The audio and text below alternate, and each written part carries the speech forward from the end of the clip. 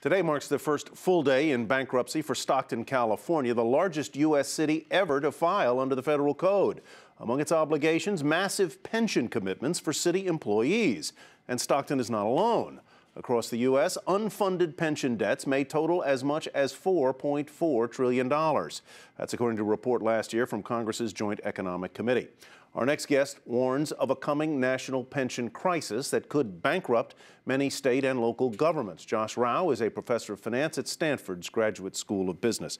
Professor Rauh, welcome. Good to have you with us. So many questions here, so little time. I want to ask first, though, about what is likely now to happen to Stockton's pensioners. Are they likely in this reorganization to be treated, as the judge said yesterday, as just another, quote, garden variety creditor right there along with bondholders, and will they likely have to take a haircut?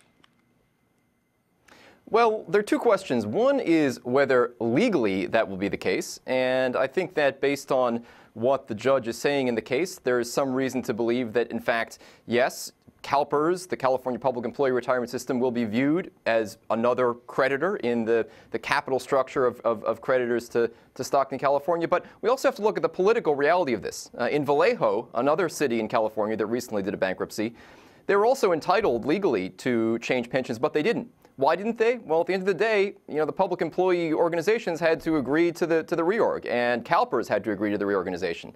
And those are powerful political groups. And at the end, it just wasn't politically feasible to cut the pensions. So are you saying, Josh, that this isn't a case of one size fits all? I mean, there are other states and cities that, will be in this pension bomb, to use your word. So, how is this all going to play out?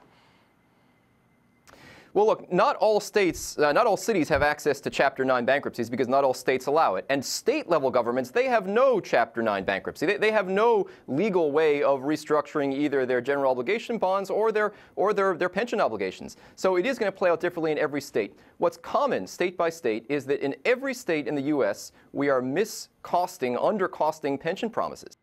And that's really at the root of the problem. There's some states that are in better shape than others because they've made fewer promises, or they made smaller promises, or they haven't paid public employees excess amounts. But the fact is that all states are undercosting this deferred compensation. And it's been the way that state and local governments have gotten around balanced budgets. If you pay in deferred comp, you can say, look, I'm not going to pay you as much today, I'm going to, and that future becomes someone else's problem. Unfortunately, that problem is now coming due sooner than we'd like. And haven't those municipalities and states counted on higher returns in those pension funds that are likely to take place?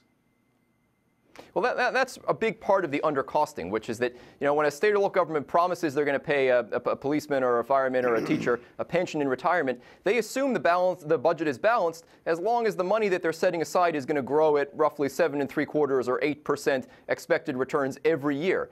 And if you look at financial models, that's actually not a very likely scenario. A kind of standard set of assumptions would tell you that might come true maybe 30% of the future states of the world, 30% of the time. So we're really budgeting towards an outcome that really is not that likely to come true. And if it doesn't come true, then that means that taxpayers are going to be on the hook, and also we're going to see more situations like we have in Stockton of the cities trying to use all of the tools at their disposal to try to restructure these obligations. And in the end, it's going to be a battle for scarce resources among recipients of public services, taxpayers, and pensioners. We know of Stockton's troubles. We know of the troubles in other California municipalities. Very briefly, what other states or municipalities are on the short list of ones that are likely to face these kinds of problems?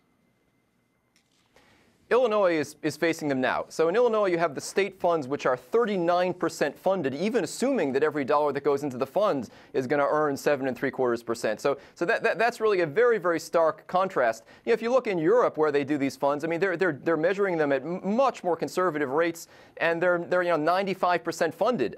So I mean, this is a really serious situation. And then within Illinois, you have the city of Chicago, which has just been under-contributing to pensions and underfunding the pensions. Basically, Chicago and Illinois have both been sort of writing their own rules about pension funding in order not to have to run balanced budgets, in order to be able to spend money now that they don't really have, and to put the problem off on the future taxpayers. I'm afraid we have to leave it there, Mr. Rauh. They're not going to be able to do that for that much longer. Thank you very much. I'm sorry to interrupt you. We have a little time pinch here, and we appreciate your being with you. We'll have you back with us again soon. Thank you very much.